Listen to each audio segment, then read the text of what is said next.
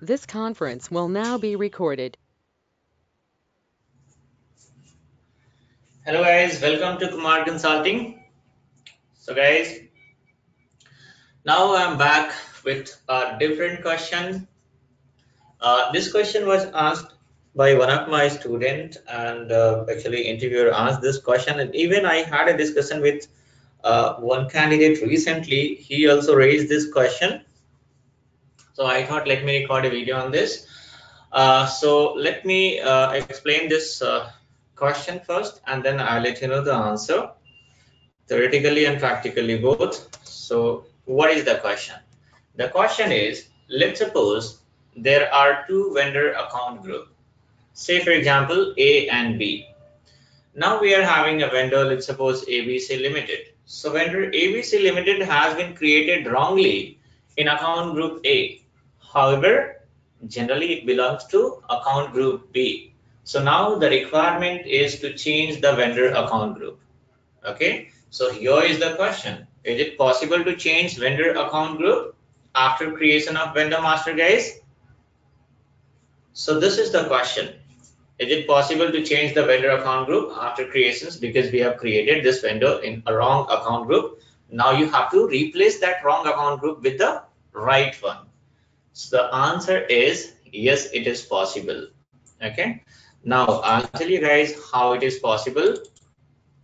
It's pretty simple. We have to follow one step, and with that it is going to be, the account group is going to be changed. Let me log in first. Okay, so here the questions belongs to, like, we have to change vendor account group, right? Vendor account group we have to change. So what is the transaction code to change the vendor account group, guys? It is XK07. By XK07 we can change the vendor account group. Press enter and give your vendor account number here. I've just given one vendor account number which is already created, and then press enter. If you press enter, look at here, this is the vendor number. And what is the account group, guys? This is SERV, that is called service vendor. It means this is a service vendor. Now what is the problem? The problem is, like, let's suppose this ABC is a manufacturing vendor. Okay, it means from ABC we are going to procure some what to say, raw materials or something. So this was supposed to be created under manufacturing vendor, but it has been set up under wrong account group, that is service vendor. So how to change the account group? Simply you have to press enter. Just press enter. Look at here. Now what is happening? The existing account group is SERV, that is the wrong one. What you have to give? You have to give the right account group. So here the right account group is manufacturing, and here the account group code is MANF. If you don't know, then you can search, click on this drop down button, and you can search your account group. Now what you have to do, press enter. Simply press enter. So look at here. Now it is going to be changed. It is going to be changed. How you can come to know that whether it is changed or not? Press shift F8 button. Shift plus F8.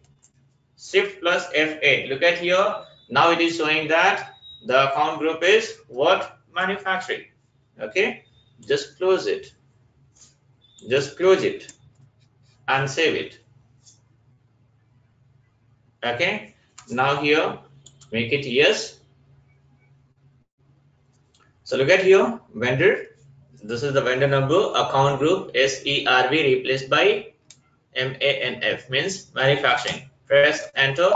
If you want to check it once again, you can open a new screen and go to XK03 to display the vendor account number. Use XK03, and here also give the vendor number. You can give your company code also if you want, or else even if you don't give the company code also, it's okay. Just select address and press enter. Okay, and then shift F8. Shift F8. By that you will come to know account group, vendor account group. So look at here, This is the vendor account group. Earlier it was created under service. Now it is created under manufacturing. So this is how we can change the vendor account group. So now the question was, is it possible to change vendor account group, guys? The question was, is it possible to change vendor account group? The answer is yes, it is possible. It can be changed by XK07. If the same question is related to the customer, then it can be XD07. Okay, the same process, same procedure is there. But I'll tell you one more thing, guys. This is pretty simple question. This is just a basic question. If somebody has to justify 3 years, 3.5 years, and 4 years of experience, then I don't think that such kind of question is going to be asked by interviewer. If I have to ask a question, then here itself several different scenario can be created. Say for example, I have just quoted example of what? I have quoted example of like service vendor and this one manufacturing vendor, SERV, this account group, and we are having a manufacturing MA and F. These two account groups are there, right? These two account groups are there. And then what is there, guys? Then I am having a vendor. Which vendor? Let's suppose ABC Limited. Okay. So now what is happening, guys? Generally, if we talk about this service and manufacturing, it means two different accounts are there. From few of the vendors, we are going to procure services, in the sense we are taking services. So those vendors are going to be set up under service account group. And from few of the vendors, we are going to buy raw materials and other materials. So those vendors are going to be set up under manufacturing. Okay. Now here, for service, let's suppose we have created a reconciliation account, anything like, let's suppose this is the reconciliation GL number. It means reconciliation account. Okay, what is this reconciliation account, guys? I hope you all are SAP practitioner, so you guys should know this, right? And here it is 2000, or it is 20,000, make it 2003 itself, 2000, 2002 and 2003. Okay, so these are the reconciliation account. Okay, so it means if any vendor is going to set up under service account group, against those vendor, what is happening? We are going to assign this reconciliation account, that is 2002, and any vendor which is going to set up under manufacturing account group, then it is 2003 reconciliation account is going to be set up. Now let's suppose you are having a vendor ABC Limited. From that vendor, we are procuring, or we have to procure material also.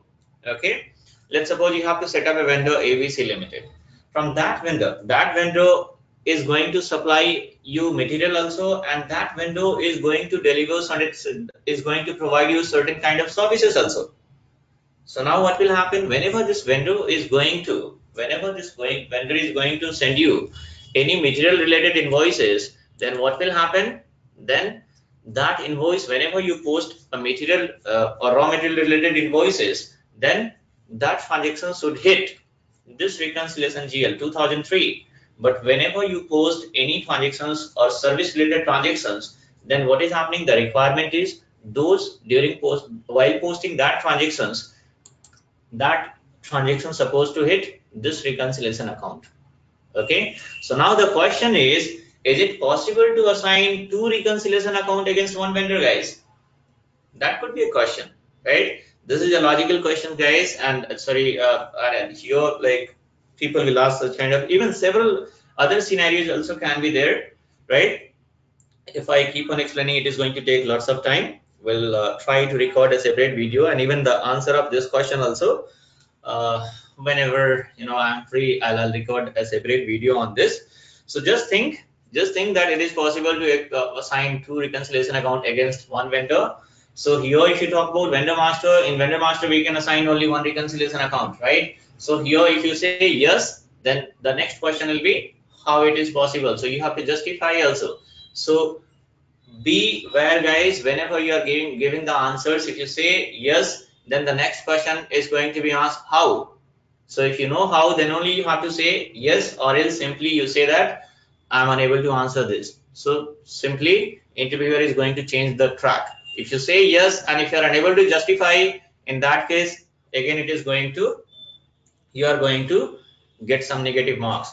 Okay, so these kind of several other scenarios also will be there. So what I'm saying, that whichever question I have explained, if somebody is having 3 years, 4 years, or 3.5 years of experience, from those kind of this much experienced people, I don't think that people will ask such kind of questions. Why? Because this is just a basic question. Okay, this question will be asked only if your performance is poor. Let's suppose I've given some scenario, and or else let's suppose interviewer has given some scenario and candidate is unable to understand that scenario, so candidate has not given any answer. Now what is happening? Interviewer will realize and they are going to produce the standard of the questions and they will ask some basic scenario. Even candidate is unable to respond or unable to answer those kind of questions also, then interviewer is going to ask some basic questions like what do you mean by document type, what do you mean by what to say posting key, right? What do you mean by account group? Such kind of questions people are going to ask. There will be certain gentleman who is unable to respond or who is unable to answer such kind of questions also. Then interviewer is going to ask, okay, Theo, you let me know how to create a customer master, how to create a vendor master, or what is the transaction code to create a customer master, or what is the transaction code to create a vendor master. So now the candidate is pretty happy. Yes, sir, it's XK01 by which we can create vendor master. It's XK01 by which we can create customer master. So guys, do you think that the candidate is supposed to be happy because he has given the answer? I'll tell you guys, not at all. Why? Because interviewer is saying him, look at your face, this is your level, this is why I'm asking such kind of questions. It means indirectly the candidate is allowing him to make fun of him. So I'll tell you guys, don't do like this.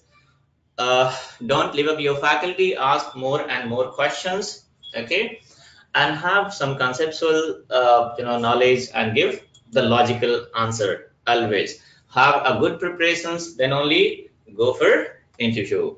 So that's all guys, that's all in this session. And uh, once again I'll repeat, subscribe this channel to get notifications of all upcoming videos and updates. If you're looking for online training, then you can contact here at given number. You can visit my website also, kumarconsulting.in.